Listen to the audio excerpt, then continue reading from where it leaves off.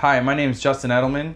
I'm with the Satellite Phone Store, and today we're going to do a little crash course on how to make a phone call with your Iridium Go. This is an incredibly easy device. There's only a couple ports and a couple things to turn on and off, so let's go over that real quick. It's an extremely simple device. On one side we have two ports. One is for charging, and the other is something you don't want to accidentally press, but it's important to know where it is, the SOS button. On the other side we have a small port for an external antenna. On the top there is a built-in antenna which pops up and automatically turns on the device. If you fold up the antenna, it shuts off.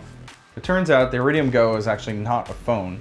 In fact, it's more like a Wi-Fi hotspot, and you're going to use it with a personal device like an iPad or iPhone or Android phone, and we're going to go through what apps you need to download in order to make a phone call.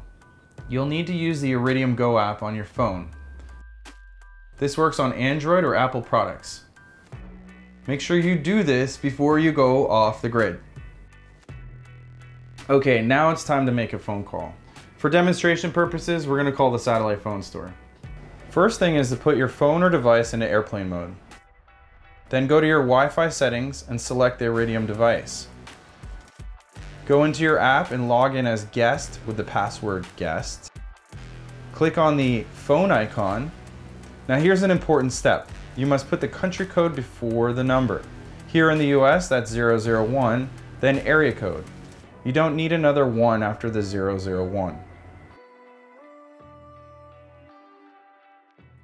Thanks for watching, and I hope you found this useful. If you did, give us a big thumbs up. Also, if you're interested in more content like this, please subscribe to our channel. And if you do have some more off-the-grid needs, make sure you visit satellitephonestore.com.